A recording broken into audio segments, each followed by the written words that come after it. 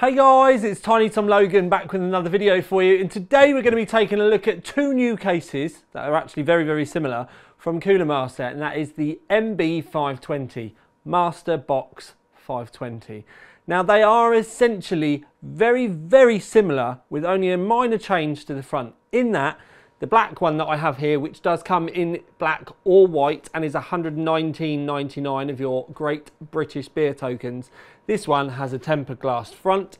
The one on the left hand side, which is the white one but does come in black also, has a mesh front. Both have tempered glass side panels. Oh, this one is £5 cheaper. It's £104.99. No, £115.99, £114.99. Yeah, £115, 120 quid. That's how much they cost. They both come with 3 RGB fans in the front and 1 RGB fan in the rear, or rather this one doesn't, weirdly. Not quite sure what happened there. I think they must have missed it because the £5, anyway. So 3 RGB fans in the front. They both have a hub in the back for the fans and the RGB. You can control the RGB from your motherboard if you wish, but you can also use the click button on the front. Now I'm straight away going to get straight into the review because you can go through lots of modes that it has. Haven't worked out how not to sneeze on camera. I do apologise. I haven't worked out how to make static colours, which has driven me nuts. I've tried little taps, I've tried long taps, which I will admit, if you hold the button down, it does turn the lights off completely, which will appease those of you out there that hate RGB. But anyway, so yes, we have no static lighting, which I found rather disappointing. But let's move on and have a look what's going on in, around and upside down the case. Now I normally start at the top and the front, but we're actually going to go straight round to the back. Now you can see the white one over here, which is the mesh one, doesn't come with the rear fan. Now I'm going to assume the reason why it doesn't have a rear fan is because it's the white model. I think if you get the white tempered glass, it won't come with a fan in the back. The only reason I can think about it, because some brands charge you a little bit extra for the white. So the fact I've got white and the mesh makes things a little bit more complicated. But anyway, so they both do have 3 fans in the front, as I have said. There's a USB-C on the top and a USB 3.2 as well.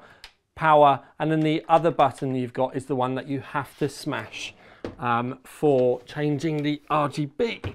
Now, the reason why I've been a bit aggressive by turning it around is just so that we can get a really good, easy view of that top panel. Now you can see you've got offset 120mm fans mounts down here, and you could get a 360 up there, nice and easy.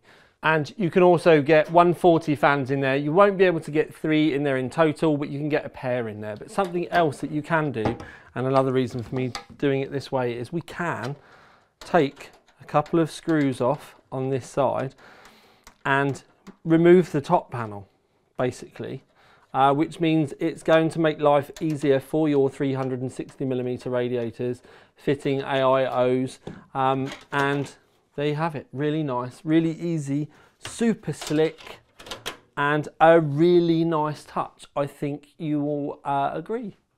So when we move round to the back, there are 2 thumb screws, top and bottom, with captive nuts, meaning that they don't fall out. Annoyingly, on the other side, and I have removed it already, this one up here for the other side panel isn't captive, and it just falls off. I can't understand why you'd have them on one side and then not on the other. So round the back, we have the hub for the other fans that we have, and I do just want to show you something because this really annoyed me. The fan in the rear, I couldn't get it to go up the back over here. I'm just going to do it just to show you. So I couldn't get it to go up the back up here and then come back round to this CPU header, which I know some of you are going to go, well, I would plug it in down here. I actually don't like having my cables visible over here. So I always stick mine round the back and then back over for the CPU. But even more annoyingly, this doesn't fit over to the hub over here, which has already got fans plugged in. So I don't think this cable length is long enough. And I would just implore all of you, if you have your rear fan over here, don't be plugging it in over here. Loads of motherboards are stopping to put fan headers here. I can understand it if you go for the one up the top, if you've got one by the 8-pin, but even then I would pull the cable back through, poke it just up so you can't see the cables. So I genuinely don't understand why Coolermaster did this. So this really annoys me and kind of shows me that they've not really built it properly, or they've just got people that are shoving them down there, which I'm not being funny. Look, I'm going to put it in down here on this header and it looks horrible. Look, it's just not nice. Zoom in, Tom, they can't see it. It's just not pretty. Get it under the light. It's just not nice. See, look, cable, not nice. Blech, shouldn't be there. Please, Coolermaster, make it longer. Please, come on. You're better than this. Anyway, back round the back. So, round the back. Down the bottom here, I am very carefully using it as a cable holder, but you can put two 3.5-inch hard drives down the bottom should you wish. They come with little plastic clips that you stick on the bottom or on the side of your hard drives, and they go in there. You've got a little bit of room here because you can have a radiator in the front, but there's not a great deal of room for cables otherwise. Like I said, that's why I've been shoving cables in here, because it then doesn't fall through to the front where you can see it. You do need to plug a SATA in to be able to power the RGBs, which goes up here, and there is a 3-pin fan header that comes off of the hub up here that you need to plug in, and that's how you can monitor and control the fan speeds. Come on, Tommy, you can plug that in. So round the front, tempered glass here. This is something that I need to be very clear with you about, is because you have tempered glass on the front, and then you can see those little vents just down the side. That is the only ventilation into the front of the case. So it's pretty much blocked up by that tempered glass. Yep. So yeah, we will cover that in a minute. Thankfully though, they did send me the mesh one as well. And with the mesh one, you get the little vents down the side, and you get a big mesh panel down the front. Now where I have a white one, my mesh panel is grey. I don't know why the little vents down the side are not grey also. I don't like the fact that you have white and grey there. You choose a colour, put it on both. So if it's black, we have black mesh. If it's white and you want to put grey mesh, put grey mesh, or you put white mesh, not both. So that was a minor inconvenience. Other than that, and the fan on the back, the cases appear to be exactly the same. Now the main chamber for the case, as you can see over here, is rather large and is actually kind of nice, especially when I don't kick things. So you have the large opening at the front, so you can put a 360mm radiator or all-in-one in there if you wish. Then you can see you've got mounts at the back, lots of tie downs, lots of things that you can do with cables, mount reservoirs, mount pumps. They have thought about water cooling with this case, despite it being small. Now what that does mean is if you wanted to, you could put a 360mm radiator in the front and have a 360mm radiator in the roof. So despite its compact size, you could put an awful lot of water cooling in there. And I think if you really wanted to, you could get away with putting a small reservoir and a pump underneath here where the 3.5-inch hard drives are. And it's going to mean that you've still got acres of room for long graphics cards. But if you're going water cooling with that much, you're not going to have to worry about it because of your water block anyway. So you could get lots and lots of cooling in this case. But for the love of God, don't buy the tempered glass one, because it really restricts things, as we'll talk about in a minute. And it doesn't matter how many fans you put in the roof, you are going to need more air coming in the front. I probably should have saved that for later. But anyway, you have some meshing cut into the power supply cover so that you can mount your power supply either way. I do normally put mine with the fan pointing upwards. For some strange reason today it went in pointing down. It doesn't really matter because it makes no difference to power supply, performance or temperatures. And as you can see, it's gobbled everything up. You can put 180 millimeter, sorry, 180 millimeter. You put a 120 millimeter fan in there comfortably, but overall you have a maximum clearance of 165 millimeters.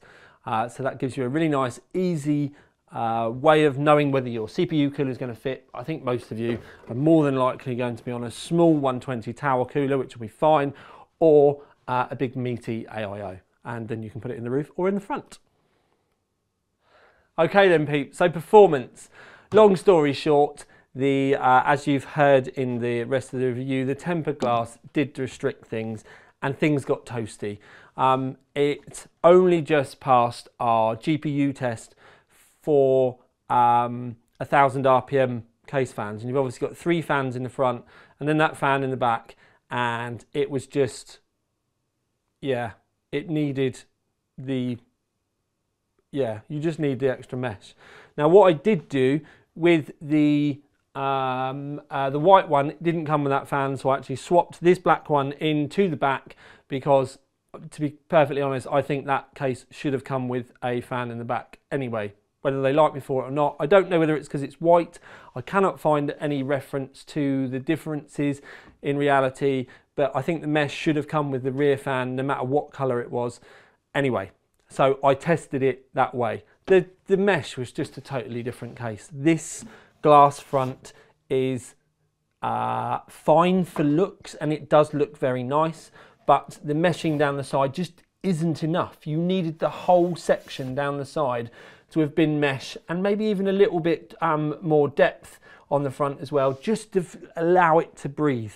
So for me, what I am saying to you, straight in, nice and easy, is I actually really do like this case. The water cooling possibilities are awesome.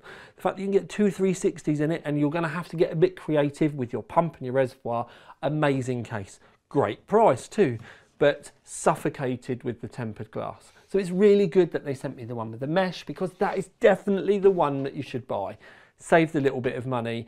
Hopefully you'll have a spare case fan at home that you can fit in the back, depending on whether you get the white or the black, because I still don't know whether it's just because it's white it's not got the fan. But anyway, little rant. You'll probably know before I do. Anyway, the mesh performs really well. So choose whether you want black, choose whether you want white. And I think by the time that with the mesh and you've got AIOs and stuff in there, it's, even if you're running an AIO with a graphics card, it's going to help your temperatures because of extra flow. The tempered glass, it doesn't matter how many fans you get trying to suck air out, the only way in is through these little vents, and it's just going to get starved, it's going to get warm, it's just being suffocated. So I would very much advise you to avoid the tempered glass, save your money, buy the mesh, and then it's a cracking case. And even better if you want to have your system grow with you over time and you start upgrading and going on a water cooling journey, because I think for an entry-level water cooling case, the mesh one could be a little bargain. But sadly, if you ever see a review where people are building in this one, it's just going to get suffocated, and the performance just isn't there no matter what graphics card cooler you're running, whether you've got an AIO in there, it's not going to matter. There's just not enough air getting in the front. Buy the mesh one. Buy the mesh one. Buy the mesh one.